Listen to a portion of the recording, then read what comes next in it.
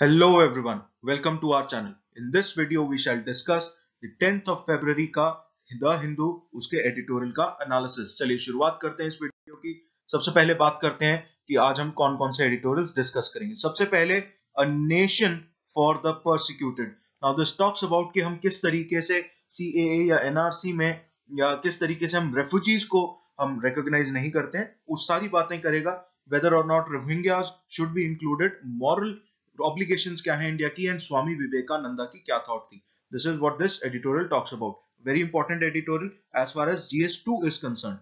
Victim justice is two steps forward, one step back.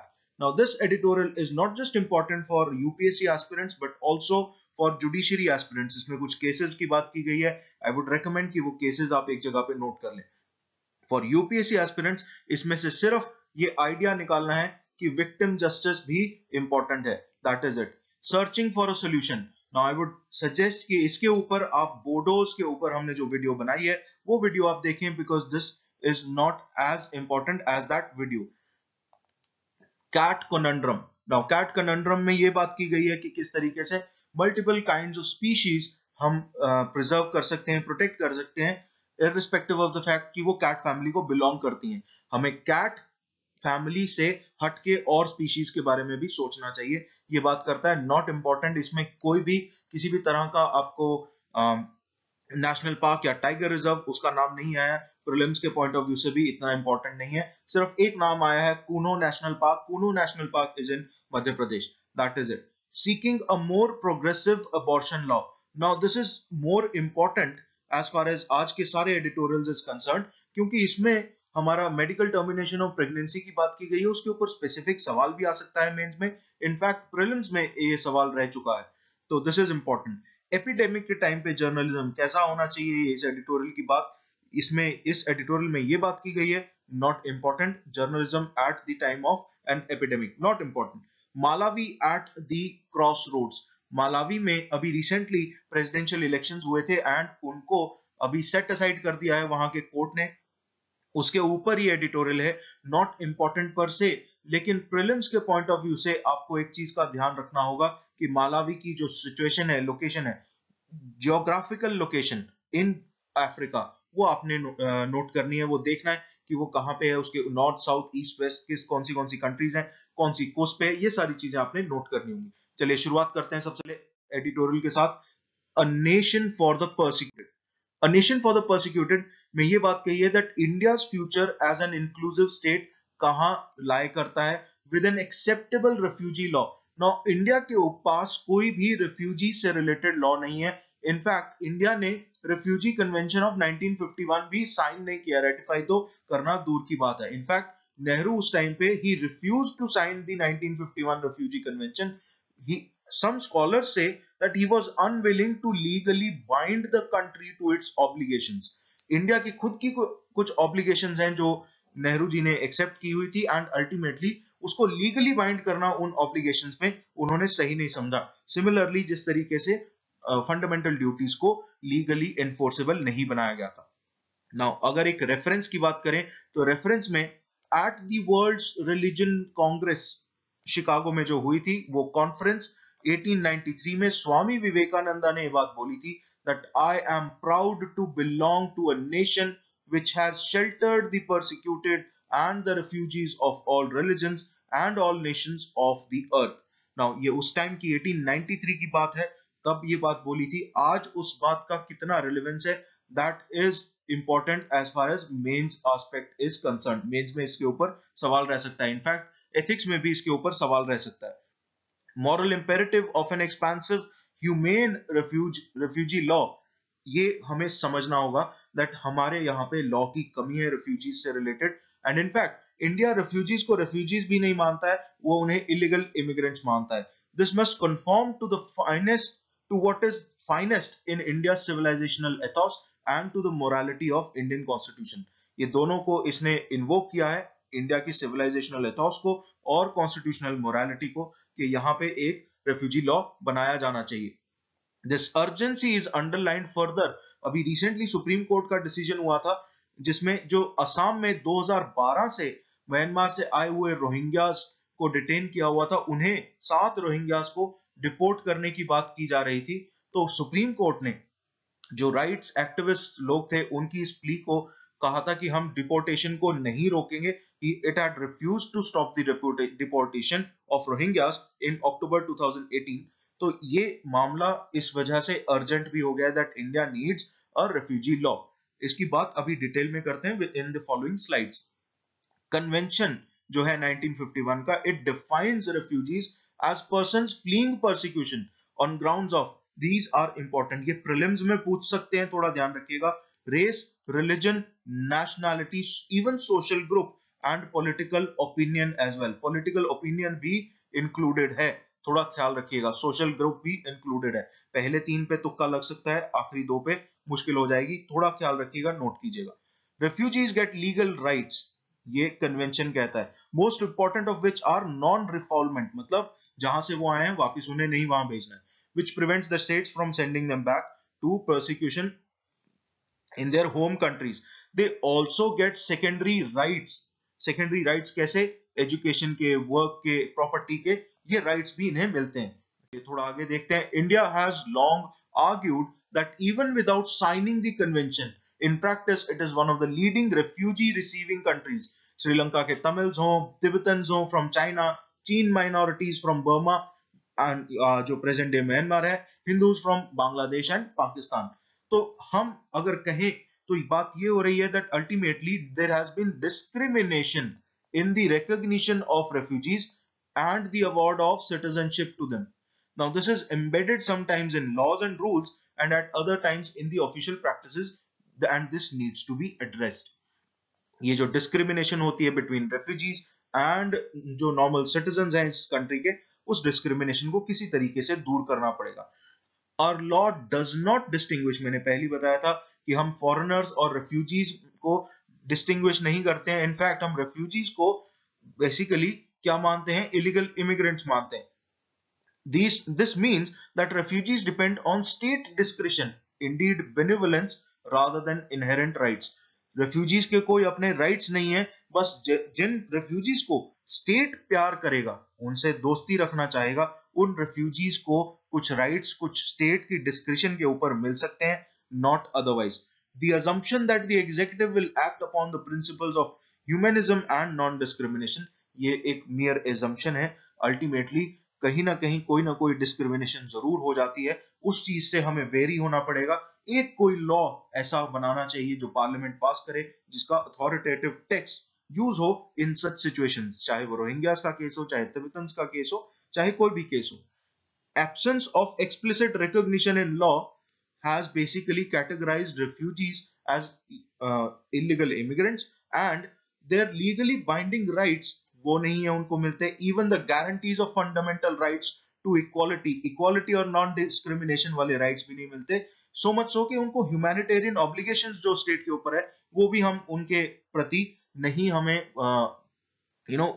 prosecute करना पड़ता, process करना पड़ता। This did not prevent India from violating the core principles of non-refoulement.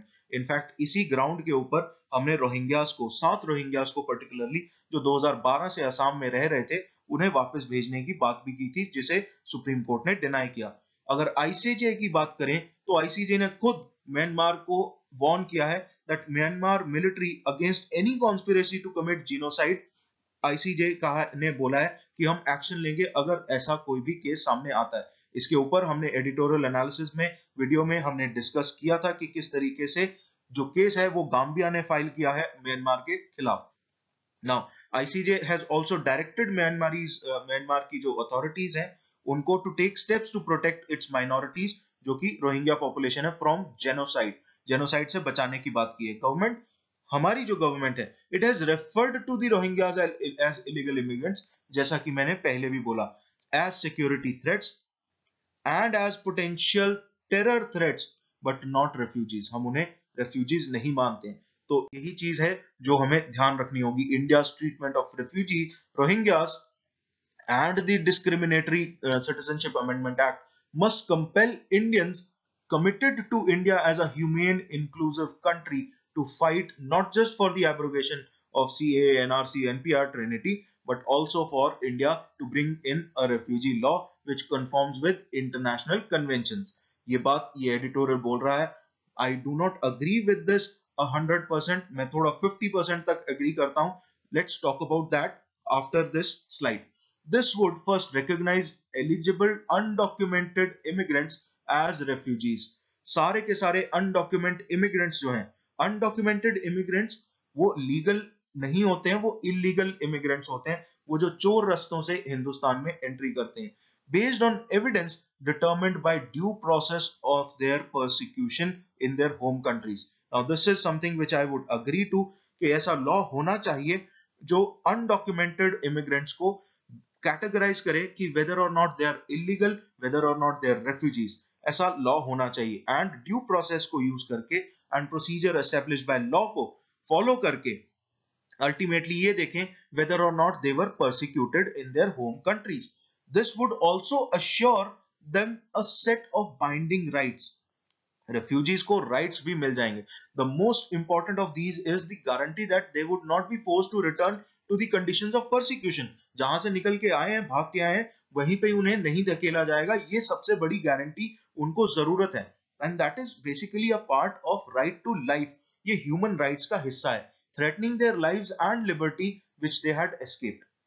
Now, the second is that they would be assured lives of dignity within India with education, healthcare and livelihoods. अब इसमें दो बातें सामने आती हैं. वो ये पहली चीज कि whether आप सारे के सारे जो भी अनडॉक्यूमेंटेड लोग इंडिया में आ रहे हैं, उन्हें सबको अगर रेफ्यूजीज डिक्लेयर कर देते हैं तो सब अनडॉक्यूमेंटेड वेज में इंडिया में एंटर करना शुरू हो जाएंगे. And India as a welfare state would be bound, international law के तहत India would be bound कि हम उनका ख्याल रखें. ऐसे में जो originally already sitting here जो इंडियन सिटीजनशिप है, जो इंडिया की सिटीजनरी है, उसके साथ नाइंसाफी हो जाएगी क्योंकि वो कुछ टैक्सेस पे करके यहाँ बैठी है, कुछ ऑब्लिगेशंस फुलफिल करके यहाँ बैठी है, वो यहाँ पैदा हुई है and it had basically contributed in the nation building process of India. ऐसे में एक अननोन शख्स ने ये बहुत इंपॉर्टेंट बात बोली थी that the greatest inequality would be treating unequals equally. We are not equals as refugees. तो अब हमें उन्हें कुछ सेट ऑफ राइट्स तो देने चाहिए, नो डाउट देने चाहिए. इंडिया को अपनी रेफ्यूजी वाली जो इमेज है, रेफ्यूजी शेल्टरिंग वाली जो इमेज है, उसे सुधारना पड़ेगा एंड सही तरीके से रेफ्यूजीज को हैंडल जरूर करना पड़ेगा. But we can not treat them as equal to our own citizens. कारण क्या है दैट आज जो वेलफेयर स्टेट की जो हमारी ऑब्लिगेशंस हैं, वो ऑब्लिगेशंस बहुत ज्यादा हैं. वो ऑब्लिगेशंस इतनी कॉम्प्लेक्स हैं दैट अल्टीमेटली इंडिया उन्हीं को केटर नहीं कर पा रहा है. इंडिया की एवर एक्सपेंसिव जो पॉपुलेशन है, जो स्वामी विवेकानंदा ने जब वो स्टेटमेंट दी थी 1893 में, इट वाज नॉट सो. उस टाइम पे वो सिचुएशन, वो कंडीशन को हमें समझना होगा that India was considered a backward country, not even a third world country. एक स्लेव कंट्री माना जाता था. इस वजह से वहां पे उन्हें जरूरत थी कि इंडिया का क्या मापदंड है, क्या मान है, वो दर्शाना था. Now ultimately when entire world follows one international law, जहां पे ये बात बोली जाती है दैट अल्टीमेटली आपको रिहैबिलिटेट करने हैं रेफ्यूजीज जहां से वो उखड़ के आ रहे हैं, ये इंटरनेशनल लॉ की ऑब्लिगेशन भी है. हाँ, ह्यूमन राइट्स में ये कहा जाता है एंड इनफैक्ट इंटरनेशनल लॉ में भी ये कहा जाता है कि जब भाग के आपके पास आ जाएंगे उस कन्वेंशन के द्वारा, ये बोला जाता है कि जब आपके पास आ गए हैं तो ये आपकी मॉरल ऑब्लिगेशन हो जाती है, लीगल ऑब्लिगेशन हो जाती है कि आप उनको वो कुछ राइट्स जो हैं, ह्यूमन राइट्स जो हैं, इंश्योर करें.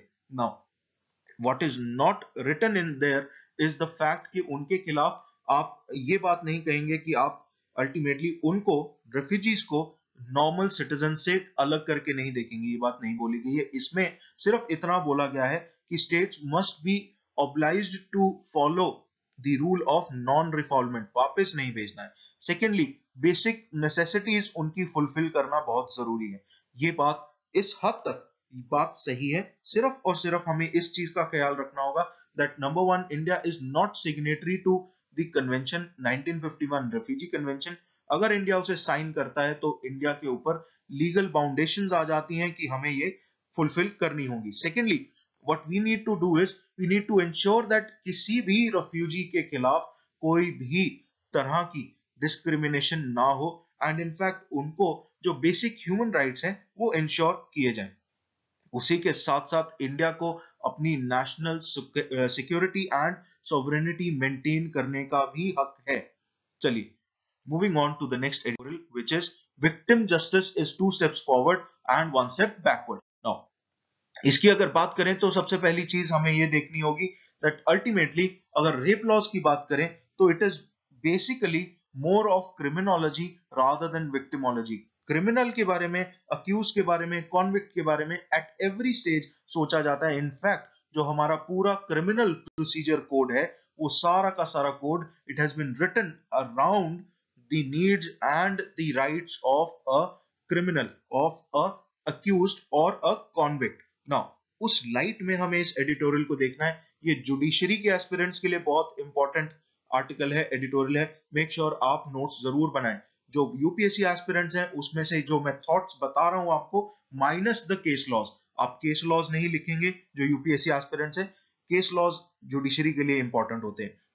नाउ अगर आप मान लीजिए लॉ ऑप्शनल के साथ तैयारी कर रहे हैं तो ये केसेस इंपॉर्टेंट हो जाते हैं। इन a recent judgement in November 2019, it was held that the victim's private counsel cannot orally examine or cross-examine a witness. Victim का जो private counsel है, एक होता है public prosecutor, सरकारी वकील, दूसरा होता है private counsel जो victim खुद से हायर करता है, वकील हायर करता है ताकि वो public prosecutor को असिस्ट कर सके। विक्टिम के पास अपना राइट नहीं है कि वो पीपी के अलावा, पब्लिक प्रोसिक्यूटर सरकारी वकील के अलावा अपना ही जो काउंसिल है, अपना ही वकील है, उसको हायर करके उसकी सर्विसेज को अवेल करा सके। Now a deeper examination of courts reasoning shows that the judgment is bound to leave serious consequences on victims' right to participation. ऐसे में विक्टिम को यहाँ पे पूरे के पूरे क्रिमिनल जस्टिस सिस्टम में हद से हद देखा क्या जाता है, हद से हद उसे एक विटनेस के तौर पे, एक चश्मदीद के तौर पे देखा जाता है पूरे के पूरे क्रिमिनल जस्टिस सिस्टम में। इनफैक्ट अगर आप निर्भया का केस भी देखें या कोई और रेप लॉज से रिलेटेड केस भी देखते हैं तो उन केसेस में विक्टिम को एज अ विटनेस ही बुलाया जाता है, प्राइम विटनेस बुलाया जाता है। It is a setback to the developing jurisprudence on victim justice. Now this is important, जहां पे हम इंडिया के लॉज को इस तरीके से अमेंड करना चाहते हैं कि वो विक्टिम्स के तरफ सेंसिटाइजेशन शो करे। दिस इज समथिंग जो कि छेड़ा जाना चाहिए। लॉ कमीशन ऑफ इंडिया की इसके ऊपर एक रिपोर्ट भी है, वो रिपोर्ट सारे के सारे गवर्नमेंट एग्जाम्स के एस्पिरेंट्स के लिए बहुत बहुत ज्यादा इंपॉर्टेंट है। नेक्स्ट स्लाइड में हम उसकी बात करेंगे। Under our criminal justice system victims find themselves removed from the proceedings. सिर्फ और सिर्फ उनको एक विटनेस के तौर पे देखा जाता है। The harm they suffer is reduced to being aggravating और mitigating factors at the time of sentencing. अभी इसी से रिलेटेड एक दिन पहले, कल संडे था, हमारी छुट्टी थी, एक दिन पहले ही हमने ये एडिटोरियल पढ़ा था कि अल्टीमेटली मिटिगेटिंग और एग्रावेटिंग सर्कमस्टांसेस नोट किए जाने चाहिए। हमें देखना चाहिए कि वेदर और नॉट उसकी वजह से अल्टीमेटली किसी एक कॉन्विक्ट की सजा बढ़ाई या कम करी जा सकती है या नहीं।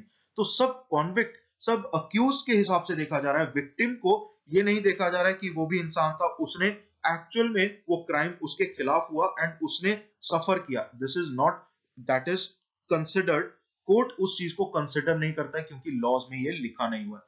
While the state appropriating their victimization, state क्या करता है, स्टेट कहता है कि this is a crime against the entire society, तो मैं हैंडल करूंगा। एक्चुअली जो विक्टिम के साथ होता है it becomes a मियर stage prop in the larger scheme. Victim ultimately एक विटनेस के तौर पे या एक बेसिक प्रॉप के तौर पे इस लार्जर स्कीम में स्टेज प्रॉप के तरीके से रह जाता है। अगर बात करें लॉ कमीशन ऑफ इंडिया की 154th रिपोर्ट की, ये 1996 में आई थी, आज से 13-14 साल पहले। It had suggested a paradigm shift towards a victim centric notion of justice. अभी तक हम criminal centric notion of justice की तरफ बात करते थे, अब विक्टिम सेंट्रिक की बात करनी पड़ेगी। इनफैक्ट जो ये राइटर्स हैं they are researchers in the field of victimology.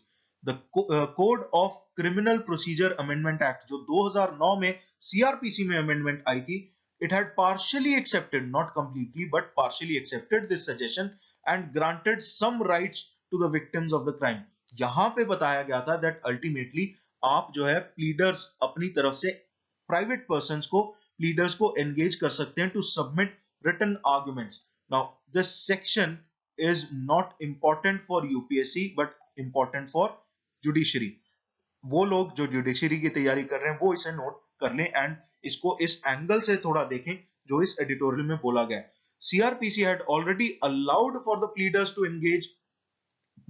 to be engaged by private persons to submit written arguments with the permission of the court under section 301 subsection 2 and 302 and allowed a person to conduct prosecution with permission of the court की permission लेके आप private person as a private person आप एक pleader को engage कर सकते थे. लेकिन अल्टीमेटली ये बात देखी गई कि जो प्लीडर है, जो आपका अपना वकील है, वो सरकारी वकील का एक असिस्टेंट के तौर पे काम करता है. सरकारी वकील को सिर्फ सलाह दे सकता है, अल्टीमेटली जो डिसीजन है वो सरकारी वकील का रहता है. नाउ सिर्फ ये थॉट आपको निकाल के रख लेना है, इसको 3 से 4 लाइंस में अपने वर्ड्स में नोट कर लीजिएगा. This is particularly for UPSC aspirants. A slow but steady progress has been made towards securing justice for victims in this country as well. क्या क्या हुआ है, ये केस लॉस, इसका जो टाइटल है this versus that, not important for UPSC aspirants, लेकिन ये आपने ध्यान रखना होगा कि क्या क्या राइट्स हैं विक्टिम के इंडिया के अंदर. बट जुडिशरी वाले ये केसेस नोट कर लें. नाउ सुप्रीम कोर्ट ने Delhi domestic working women's forum versus union of India 1994 में ये कहा था that supreme court had called for the extension of the right to legal assistance to victims of sexual assault at the pre trial stage. Pre trial stage में victim को right to legal assistance allow किया था supreme court ने. उसने बोला था कि ये अलाउ किया जाना चाहिए, नॉट दैट कि अलाउ किया था, किया जाना चाहिए. Mallikarjun कोडागली versus state of Karnataka, ये 2018 का केस है. कोर्ट ने एक्सेप्ट किया था that under the criminal justice system the rights of the accused far outweigh the rights of the victim.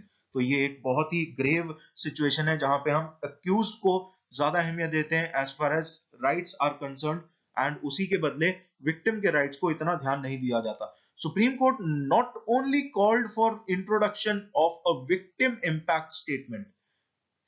Supreme court ने बोला कि एक विक्टिम इंपैक्ट स्टेटमेंट बनाई जानी चाहिए in order to guarantee participation of the victim in the trial proceedings. Victim को उस crime से क्या असर पड़ा है उसे ये स्टेटमेंट बताए, कोर्ट में ये चीज मान्य होनी चाहिए. But also reinstated victims right to appeal against an adverse order.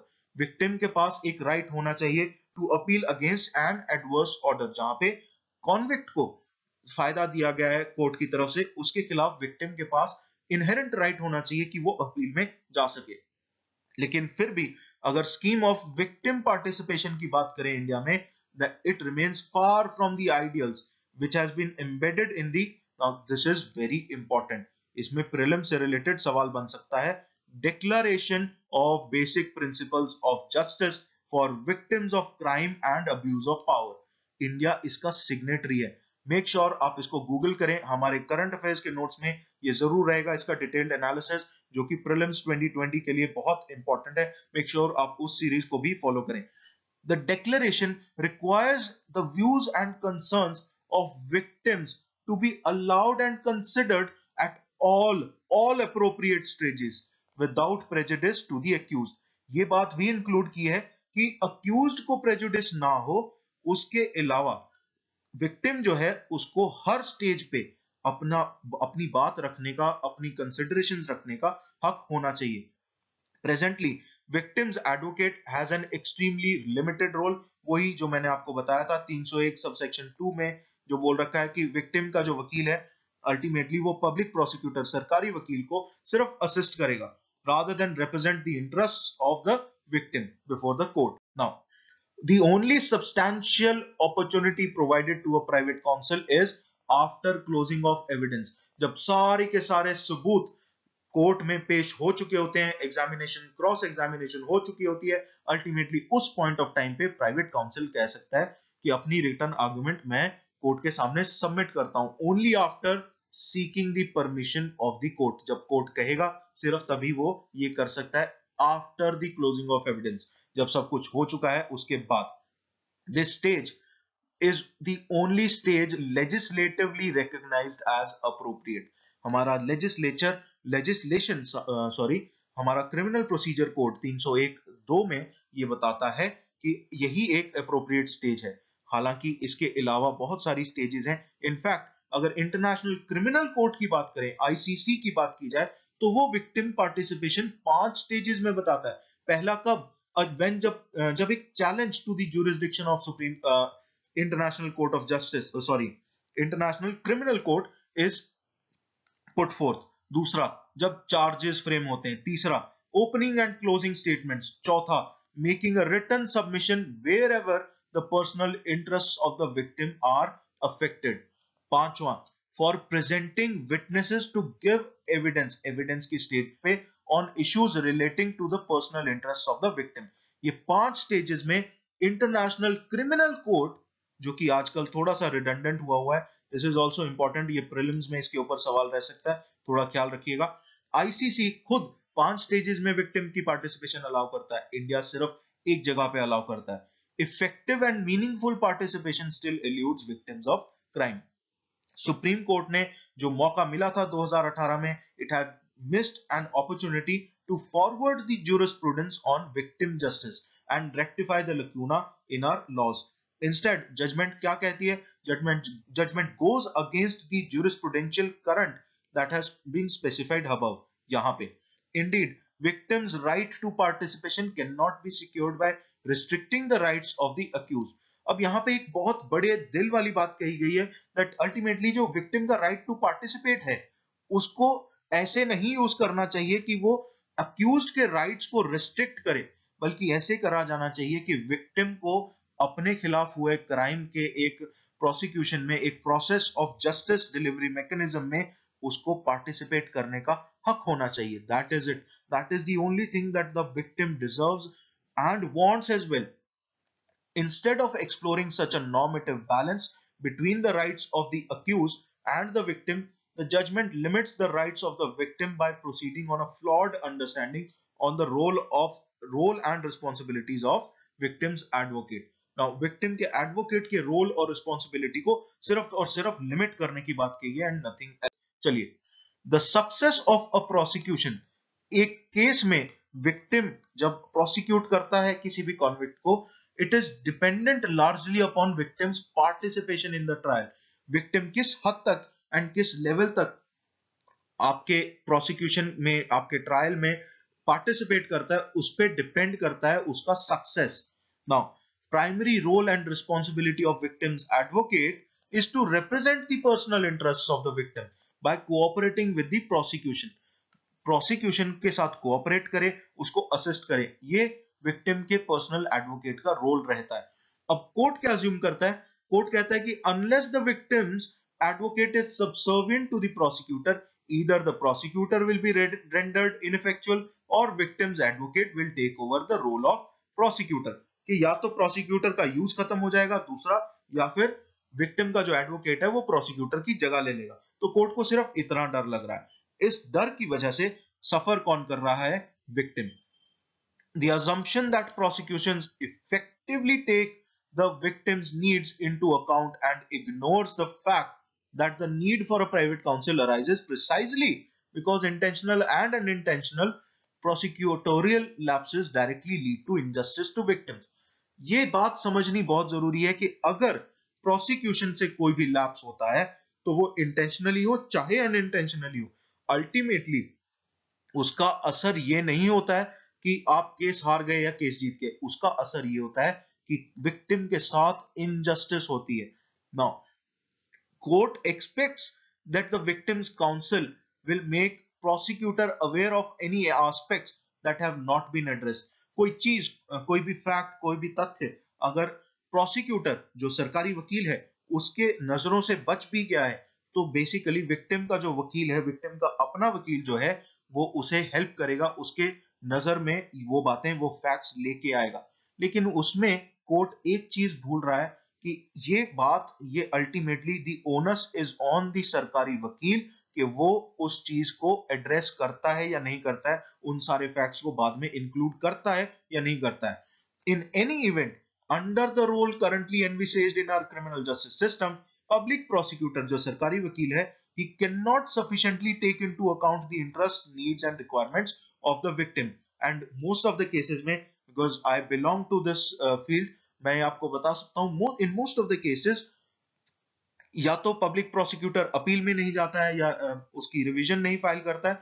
Generally कारण ये रहता है कि वो कहता है कि स्टेट को इनडेफिनेट खर्चे में नहीं डालना है। बहुत सारे रीजंस होते हैं, वेदर और नॉट विक्टिम के साथ प्रॉपर जस्टिस हुई है या नहीं, उन फैक्टर्स को कम कंसिडर किया जाता है। ये देखा जाता है कि स्टेट गवर्नमेंट के पास वो फंड्स हैं या नहीं है, या सेंटर के पास वो फंड्स हैं या नहीं है to pursue that case. The need is to strengthen the victim participation by providing private counsels with a greater say. Private counsels की जो आवाज है वो बढ़ाई जानी चाहिए in the conduct of trial without prejudicing the interest of accused. Accused का हक ना मारते हुए victim को participate करने का हक दिया जाना चाहिए and indirectly उसके वकील को भी बताया जाना चाहिए। चलिए moving on to the next editorial, very important one, seeing a more progressive abortion law. जो medical termination of pregnancy bill है जो 2020 में अब इंट्रोड्यूस भी किया जाएगा, कैबिनेट ने उसे अप्रूव किया है। Now this does not do enough to secure women's choice and interests. अब इसमें कैसे कैसे जो डिस्क्रिमिनेशन हो रही है उसकी बात करते हैं, and this is very important. UPSC directly इसके ऊपर जीएस2 में सवाल पूछ सकती है, थोड़ा ख्याल रखिएगा। More than 10 women die daily basis पे due to unsafe abortions in India. दिन में 10 के करीब महिलाएं अनसेफ अबॉर्शंस की वजह से मरती हैं हिंदुस्तान में। And backward abortion laws only contribute to women seeking illegal and unsafe options. Cabinet ने इसी वजह से MTP medical termination of pregnancy act को अमेंड करने की बात की है। जो पुराना एक्ट था वो 1971 में पास हुआ था, उसके बाद 2014 में एक बिल आया, 17 में आया, 18 में आया एंड अल्टीमेटली अब 2020 में इंट्रोड्यूस हो रहा है। पीछे के जितने भी अमेंडमेंट के बिल्स आए थे वो लैप्स होते गए पार्लियामेंट में। That is it. Now medical termination of pregnancy act basically divide करता है regulatory framework for allowing abortions into categories and according to the gestational age of the foetus. Generally gestation की जो as होती है foetus की वो 12 हफ्ते या 20 हफ्ते, ये दो एक मापदंड हैं जिनके बेसिस पे अल्टीमेटली फीटस की एज को देख के आप अबॉर्शन अलाउ करते हैं। सेक्शन 3 की अगर बात करें एमटीपी की, इट अलाउज फॉर फीटसेस जिनकी एज है 12 हफ्ते के आसपास की, 12 हफ्ते से पहले पहले के जितने भी फीटसेस हैं उनको अगर आपने अबॉर्ट करना है तो सिर्फ एक मेडिकल प्रैक्टिशनर के ओपिनियन की जरूरत होती है। उसमें यह देखा जाता है कि क्या अगर प्रेगनेंसी को कंटिन्यू कर दिया जाए तो कहीं उसके वजह से is there a risk to the life of the mother, या उसकी वजह से कहीं grave injury to her physical और मेंटल हेल्थ तो नहीं हो सकती है, या फिर अ सब्सटैंशियल रिस्क, ऐसा तो नहीं है कि जो चाइल्ड जो कि पैदा होगा it would suffer from physical और मेंटल एबनॉर्मेलिटीज। तो ये सारी चीजें देख के अल्टीमेटली ये डिसाइड किया जाता है बाय वन मेडिकल प्रैक्टिशनर कि अगर 12 हफ्ते से कम की प्रेगनेंसी है तो आप उसे अबॉर्ट कर सकते हैं। सेकेंडली, अगर 12 हफ्ते के बाद और 20 हफ्ते से पहले की प्रेगनेंसी है तो कम से कम 2 मेडिकल प्रैक्टिशनर्स का ओपिनियन, कंफर्मिंग ओपिनियन मतलब दोनों का कंसर्टेड ओपिनियन चाहिए होगा, कॉमन ओपिनियन चाहिए होगा। The act also specifies the grave injury जो है, जो ये टर्म है grave injury, that may be explained as the anguish that is caused by pregnancy arising out of या तो रेप की वजह से या unwanted pregnancy arising out of the failure of a contraceptive used by married women or husband. Now ये term जो है ये बहुत इंपॉर्टेंट है, टर्म यूज की गई है married women, इसी वजह से ये एडिटोरियल जो है बात करता है विक्टिम वुमेन के राइट्स की, पर्टिकुलरली अनमैरिड वुमेन के राइट्स की। अब अगर 20 हफ्तों के बाद के प्रेगनेंसी की टर्मिनेशन की बात करें तो that may be carried out where it is necessary to save the life of pregnant women and at all stages of pregnancy health care providers rather than women seeking abortion have the final say. अब जो महिला pregnant है उस महिला का अपना से नहीं है, ये से किसका है? मेडिकल प्रैक्टिशनर्स का। यही अगर इसका कंपैरिजन किया जाए बाकी कुछ कंट्रीज के साथ, in fact 67 other countries allow for the women who are pregnant, उनकी इंपॉर्टेंट होती है, उनका कंसेंट, उनका रिक्वेस्ट इंपॉर्टेंट होता है। इंडिया में मेडिकल प्रैक्टिशनर को इंपॉर्टेंस दी जा रही है। इनफैक्ट अगर कंट्रीज की बात करें, Iceland, France, Canada, south Africa, even Uruguay as well, वहां पे अगर एक औरत, एक महिला, pregnant women, she goes to a doctor और वो बोलती है, उसकी रिक्वेस्ट पे भी विद और without a specific gestational limit, जो कि इंडिया में जैसे 12 हफ्तों की होती है, बिना किसी जेस्टेशनल लिमिट के अबॉर्शन करवा सकती है। Now, this is what this point was saying. Factors such as failures of contraceptives, grave injury are not required to be proved under MTP. अब ये अच्छी बात है कि failure of contraceptive ये prove करने की जरूरत नहीं है, grave injury हुई है ये भी prove करने की जरूरत नहीं है, लेकिन to get a pregnancy terminated solely based on her will, the woman may be compelled to lie or plead with the doctor. या तो उसे मजबूरन झूठ बोलना पड़ेगा या डॉक्टर को हाथ जोड़ने पड़ेंगे डॉक्टर के साथ। ये भी हो सकता है कि ऐसे केसेस में मेडिकल जो प्रैक्टिशनर्स हैं वो करप्शन को रिजॉर्ट भी कर सकते हैं। नाउ इसमें हमें ये चीजें पॉइंट्स नोट करने पड़ेंगे। Now at present pregnant women lack autonomy, उनकी अपनी मर्जी नहीं चल सकती। अल्टीमेटली जो डिसीजन है to terminate there pregnancy, they have to bear additional mental stress as well as financial burden of getting a doctor's approval. एक तो पहले फैमिली का अप्रूवल लेना पड़ता है, फिर उसके बाद अब लीगली अगर बात करें तो डॉक्टर के अप्रूवल को मैंडेट कर दिया है। ये फाइनेंशियल बर्डन हो गया है, दूसरा मेंटल स्ट्रेस अलग से हो गया। तो इस चीज को, इस कंसर्न को, इस एक्ट को, जो बिल प्रपोज किया जा रहा है, वो जब एक्ट बनेगा उसे एड्रेस करना होगा। The act embodies a clear prejudice. Act में क्लियर प्रेजुडिस है, जो कि मैंने पहले ही पॉइंट में बता दिया कि unmarried women and the danger of a more restrictive interpretation, especially when the final decision rests with the doctor and not the woman herself. ये अनमैरिड वुमेन के खिलाफ है, उनके खिलाफ एक प्रेजुडिस है। Due to the advancements in science, fetal abnormalities अब detect हो सकती हैं 20 हफ्तों के बाद भी। ये 20 हफ्तों का जो टाइम था ये इसलिए रखा गया था दैट अल्टीमेटली अगर कोई भी नॉर्मेलिटी है फीटस में, वो 20 हफ्तों से बाद नहीं डिटेक्ट हो पाती थी। तो इस वजह से अल्टीमेटली अब 20 हफ्तों के बाद भी, क्योंकि ये एबनॉर्मेलिटीज डिटेक्ट हो सकती हैं, साइंस एडवांस हो चुकी है, तो इस वजह से इट इज सेड कि इस पे काम किया जाना चाहिए। नाउ 2008 में बॉम्बे हाई कोर्ट ने एक केस में डिनाई की थी, एक प्ली रिजेक्ट की थी, जिसमें ये बात कही गई थी that fetus had been diagnosed with a heart defect in its 22nd week. 22वें हफ्ते में निकिता मेहता का जो फीटस था उसको एक हार्ट डिफेक्ट डिटेक्ट किया गया था, एंड अल्टीमेटली कोर्ट ने कहा था कि we will not allow, and court had rejected the plea to allow for abortion, and ultimately 27वें हफ्ते में मिसकैरेज हो गया, जिसके इम्प्लीकेशंस आपको भी पता है दैट मदर्स को एंड फ्यूचर प्रेगनेंसीज में कॉम्प्लिकेशंस आने के चांसेस भी बढ़ जाते हैं। तो ऐसे में हमें ये समझना होगा कि कोर्ट जो है किस तरीके के व्यू पॉइंट्स रख रहा है इस मामले में। Only in some of the cases, किसी किसी केस में सिलेक्टिवली सुप्रीम कोर्ट ने 20 हफ्तों के बाद भी जो प्रेगनेंसी है उसको अबॉर्ट करने को अलाउ किया है, only on the advice by the medical board regarding the threat to mother's life. यहाँ पे मदर्स लाइफ को पैरामाउंट इंपॉर्टेंस दी गई है। This is the only good thing about this judgment. Now, a step in the right direction, but it doesn't allow abortion on request at any point after the pregnancy. Pregnancy के बाद कभी भी अगर mother कहती है, अगर pregnant women कहती है कि प्लीज इसको अबॉर्ट किया जाए, तो उसकी रिक्वेस्ट को एज सच नहीं कंसिडर किया जाएगा, unless and until medical practitioner उसको 12 हफ्तों से पहले एक प्रैक्टिशनर, 12 हफ्तों से 20 हफ्तों तक दो, एटलीस्ट 2, उसे अप्रूव ना करें। It does not take a step towards removing the prejudice against unmarried women. In fact अगर अनमैरिड वुमेन की प्रेगनेंसी की सिचुएशन होती है तो एक वो सोशल स्टिग्मा, उसके बाद मेंटल स्ट्रेस एंड वो फाइनेंशियल बर्डन, और उसके ऊपर से लीगल प्रेजुडिस।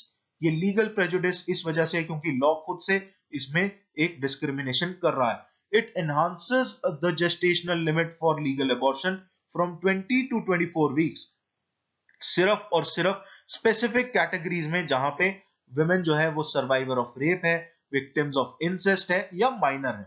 नाउ इन्हीं केसेस में सिर्फ 20 से 24 हफ्ते अलाउ किए जाएंगे, बाकी किसी केस में नहीं होंगे। अगर यहाँ पे सेफ हो सकता है तो बाकी केसेस में भी अलाउ कर देना चाहिए। पर्टिकुलरली मैं तो ये कहता हूं, my humble suggestion would be कि सिंगल मेडिकल प्रैक्टिशनर होना चाहिए आफ्टर 12 टू 20 वीक्स। 12 हफ्तों से पहले किसी मेडिकल प्रैक्टिशनर के अप्रूवल की जरूरत नहीं होनी चाहिए। 20 से 24 के बाद अगर हफ्तों की बात करें, 20 से 24 हफ्तों की, तो वहां पे 2 मेडिकल प्रैक्टिशनर्स को यूज किया जा सकता है एंड अल्टीमेटली इसे सही तरीके से इंप्लीमेंट किया जाना चाहिए। Now the bill does make the upper gestational limit irrelevant in procuring an abortion if there is substantial fetal abnormalities diagnosed by the medical board. अगर मेडिकल बोर्ड ये कहता है कि fetal abnormalities होंगी, तब जाके आपको अप्रूवल लेने की जरूरत नहीं है। पर फिर भी मेडिकल बोर्ड का तो रोल इंपॉर्टेंट हो ही गया। पर्टिकुलरली अगर बात करें, if there is no threat to women's life, अगर मदर की लाइफ पे कोई थ्रेट नहीं है and she does not want to be pregnant, तो अबॉर्शन के लिए कोई भी लीगल प्रोसेस नहीं एग्जिस्ट कर पा रहा है। The same must be accompanied by appropriate rules for the medical boards that guard against unnecessary delays। कोई unnecessarily डिले होता है तो रूल्स नहीं है, वो रूल्स बनाए जाने चाहिए which only would increase the risks associated with a late abortion। तो इस वजह से रूल्स होने बहुत जरूरी है ताकि लेट अबॉर्शन की वजह से जो रिस्क आता है उस रिस्क को मिटिगेट किया जाए। सुप्रीम कोर्ट की अगर बात करें, सुप्रीम कोर्ट ने बहुत इंपॉर्टेंट चीज बोली है that it has recognised women's right to make reproductive choices and their decision to abort as a dimension of their personal liberty and as falling within the realm of fundamental right to privacy। अब ये women का जो right to abort है, ये personal liberty का aspect है। ये right to life में नहीं, राइट टू प्रिवेसी में पहले आता है, फिर बाद में राइट टू लाइफ का हिस्सा बनता है। इस एस्पेक्ट को आपने समझना होगा। चलिए मूविंग ऑन टू आज के क्वेश्चंस। ये रहे आपके स्क्रीन के ऊपर। What else India's criminal justice system, आज इससे रिलेटेड बात की। What are the challenges that India faces to adopt विवेकानंदाज idea of all inclusive state, इससे रिलेटेड भी बात की। क्रिटिकली एनालाइज है, देखिएगा ध्यान से, the evolution of the status of women in Indian society, इससे रिलेटेड भी आज हमने बात की। चलिए आज इस वीडियो में इतना ही, कल फिर मिलेंगे इसी समय इसी जगह। एंड देखते रहिएगा सारे हमारे जो इनिशिएटिव्स हैं उनको प्लीज सपोर्ट कीजिएगा, कमेंट कीजिए, लाइक कीजिए। हमने नई सीरीज शुरू की है on India's historical underpinnings of Indian constitution. हमारा इकोनॉमिक सर्वे की सीरीज बहुत रोबस्ट चल रही है, मेक श्योर आप उसे भी फॉलो करें। एंड प्रीलिम्स ओरिएंटेड जो करंट अफेयर्स हमारे चल रहे हैं उन्हें भी आप फॉलो करें। आज इस वीडियो में इतना ही, कल फिर मिलेंगे इसी समय। Thank you, bye bye, take care.